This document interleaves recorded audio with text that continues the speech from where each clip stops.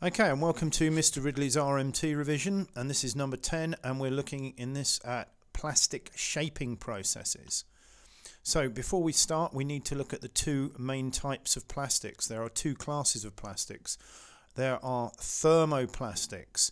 These can be melted and reshaped over and over again, and they are easily recycled. The other type of plastics is thermosetting plastics. These can't be reshaped and they retain their form even in extreme heat. So these are much more difficult to recycle. That's thermosetting plastics. So for the processes we're looking at in this clip are all thermoplastics. These can be easily melted and shaped over and over, and they are easily recycled. So we're looking at processes for thermoplastics. The first one we're going to look at is injection molding. This is used to make complex 3D shapes such as toys, electronic product casings and kitchen equipment. The advantages of injection molding are very complex forms can be produced. If you look at Buzz Lightyear there, and the different shapes and parts can all be produced easily. High volume, so it's a mass production process, and the products can have colour built into them, so the products are made coloured. The disadvantage are the moulds are expensive, so initial setup costs are high, and some very complex forms are impossible to manufacture, and we'll look at that later. Injection moulding. So this is the main process of injection moulding. So if we look, we're moving from here along to here. So first of all, thermoplastic granules such as hips are injected into a hopper. The plastic granules are fed into a hopper. The granules are heated, and a screw thread here on an Archimedean screw turns to drive the molten plastic forward. A highly accurate split steel, usually steel mould, is used, and the plastic is injected into it under pressure. The temperature of the mould is controlled, it soon cools, and the finished plastic item is then ejected, sprung out. So that's injection moulding. The advantages of injection moulding. This cordless chainsaw strip down shows the webbing reinforcement. So in here, if you look at these reinforcements, this webbing reinforcement, these mouldings, the detail here, the strengthening ribs, these parts would not be possible with other processes like vacuum forming. It just can't be. A product like this has to be made by injection moulding.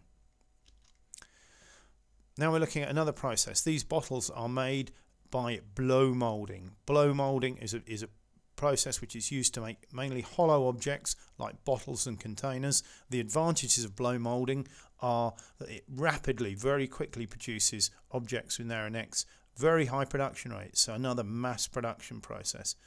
Again, the disadvantages, like injection moulding, the moulds are very expensive, so initial setup costs are high. But unlike injection moulding, the surface finish is often poor, and it can only be used for thin-walled materials, often used for things like this PET bottle here. So that's blow moulding. Now we're going to have a look at the process of blow moulding. Blow moulding, again, moving across to here. A tool is made like this. So here you can see the metal tool. A parasol, a sort of tube of plastic, comes down, which is heated from an extruder. The mould halves move together close, trapping it and sealing it. Air is then blown in from the top here to inflate the bottle like a balloon until it hits the edges of the mould. The mould then cools. It's temperature controlled. It cools, releasing from the mould. The mould's open. The bottle is extracted and any extra parts are cut off, and that is a very, very quick process for manufacturing, mass producing plastic bottles. That is blow moulding. Now we're going to look at vacuum forming. Vacuum forming is a process which shapes thermoplastics, usually acrylic, HIPS and PVC. It produces hollow shapes. It can be a mass production process, so it can be fully automated, but it also can be a batch production process. It's a process that we use in school.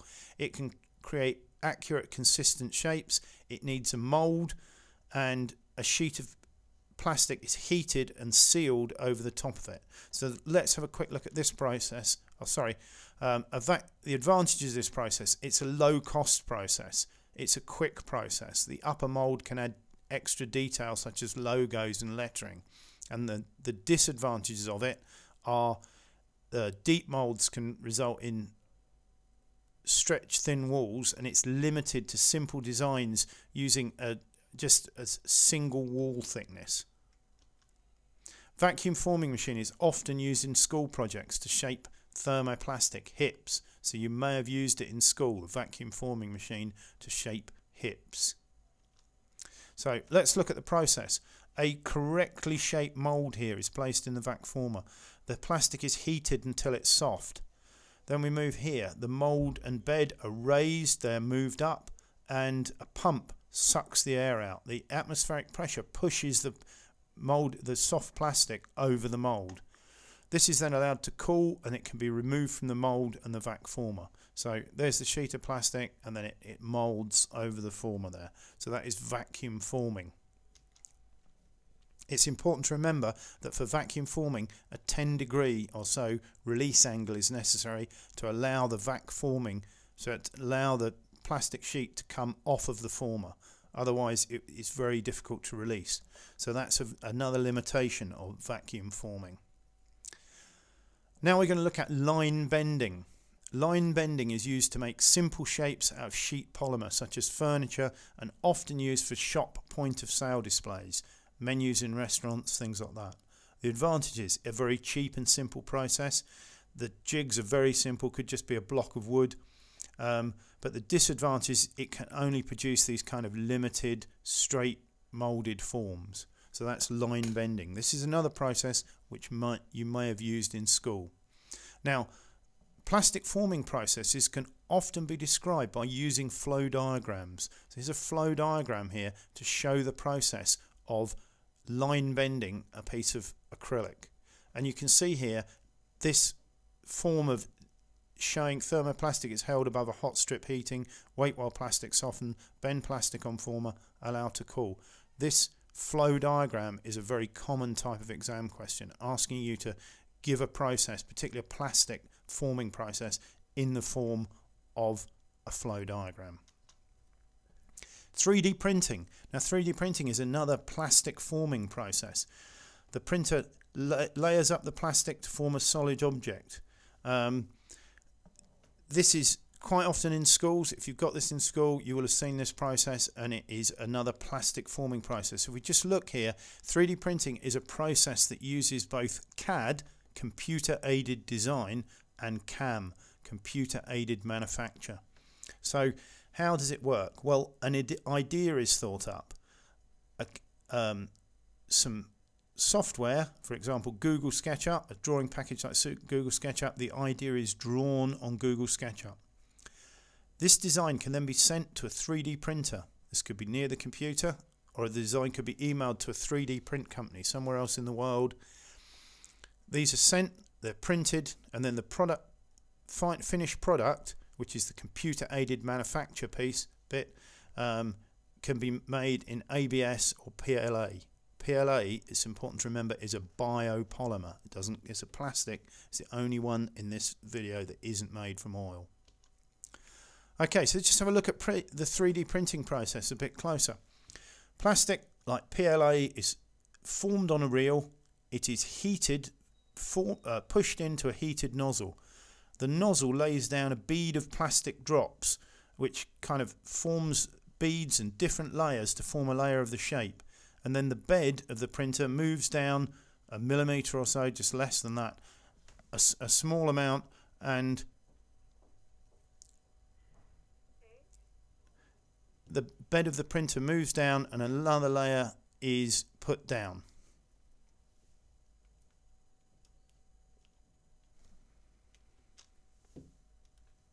Now it's time for questions. Which class of plastics can be melted and reshaped over and over again?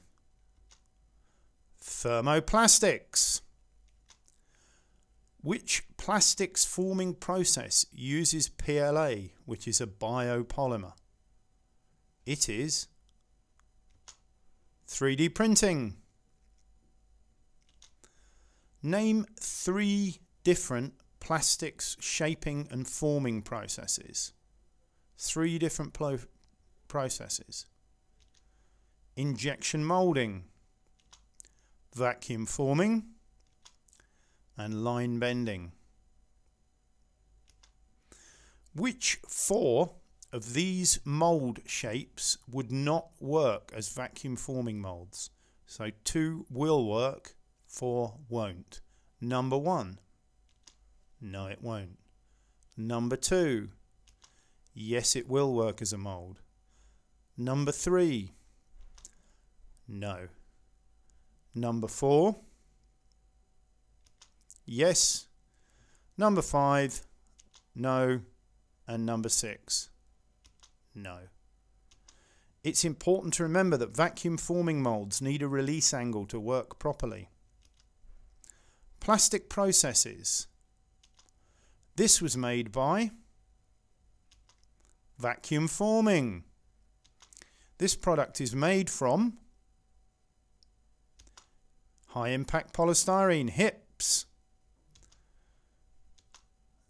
This was made by 3D printing. This product is made from PLA. This was made by blow molding. This product is made from PET. Well, that was plastic processes. Thank you for watching and good luck in the exam.